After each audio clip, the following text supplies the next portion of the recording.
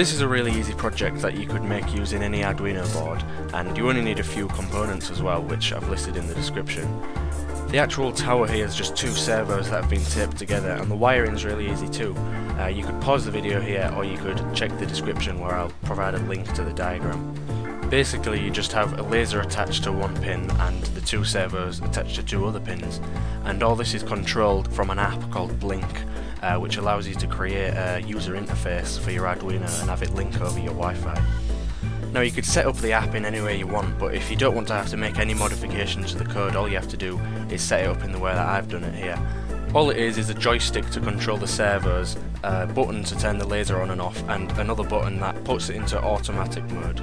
The settings for all the individual components of the interface are shown here as well, but again you can check the description to see them in more detail. So I put all of the circuitry into a yogurt pot because I wanted it to be a little bit more discreet. Also, I know nobody cares about the code, but for the few of you that are interested, it's fully annotated, so you can see that in the description if you're interested in how it works. You can see here I used the laser as a guide so that I knew where to cut out the hole. It's also worth noting that my laser plugs into a laptop because that was just the most convenient way for me to do it, but you could just as easily make it run from a battery and not have it plug into anything at all. And you'll see here that the control of the laser is actually quite precise and quite responsive too.